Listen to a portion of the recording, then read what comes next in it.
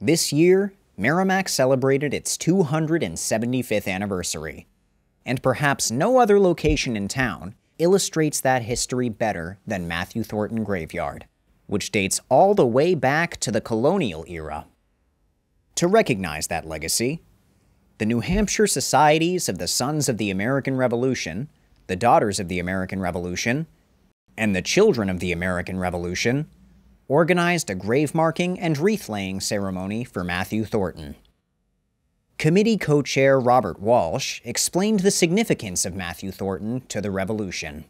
Matthew Thornton was elected a delegate from New Hampshire after the independence had been voted on in July, and he arrived in Philadelphia in November and signed the Declaration of Independence and was the last signer to do so.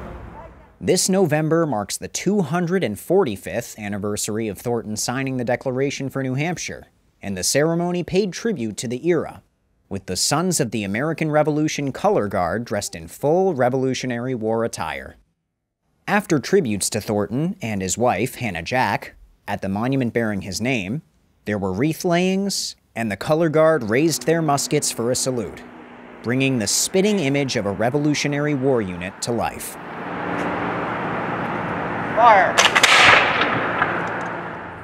New Hampshire's role in the Revolution was pivotal. We were the only colony or state that was not invaded by the British during the American Revolution. And we supported the revolutionary cause consistently when others were faltering during the Continental Congress. Thornton and his family are of course buried in this graveyard that shares his name.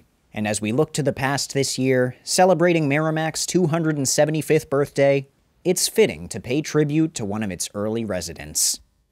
These gravestones serve as milestones, too, reminding us of where we've been and how far we've come.